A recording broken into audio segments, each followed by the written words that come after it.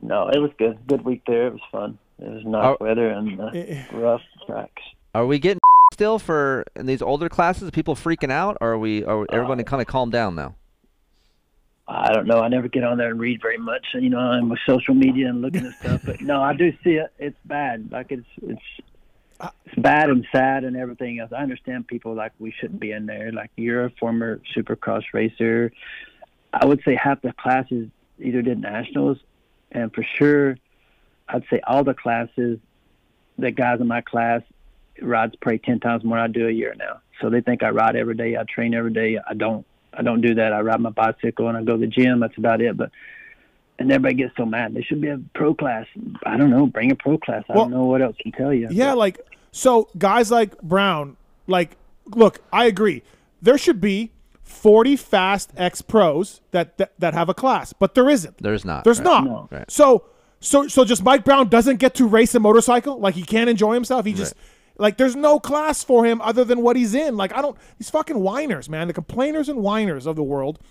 You'd think they'd, understand that, look, man, he's not breaking any rules. This is how it works. He qualified through the system. He's not getting in the back door. That's the class he's supposed to ride. So because you can't beat him, Mike Brown can't race? That's the attitude? What the fuck, man? I don't get. And also, by the way, breaking news, you're not getting a factory ride from this race. Right, we're old. Nobody's going to Exactly, if you beat Mike Brown or finish second, DeCoster's not calling you for a ride. This is all people who are plumbers and carpenters. Yes. I don't. I'll be in a 50-plus class down there, and people be asking me, and they're older than me, most of them, and I don't know names, but, hey, man, when you quitting? It's like, dude, I love racing motorcycles just like you. Yeah. When you quit.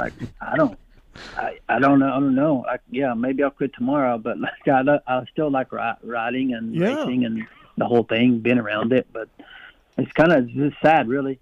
I don't enjoy going racing. I do not go and enjoy racing one bit now, but just because I know people say stuff, I feel embarrassed out there racing the 50-plus class because people don't want me out there. I'm 50 years old. I should be able to race whatever class I want. But it's not fun. It's not fun at all. Here's my point. We should be happy that guys like Mike Brown at his level still love to go do it, and we get to see him ride. I'm because with you. There's not very many of Mike Brown. There's how many guys that Mike Brown level are still racing and want to go do it?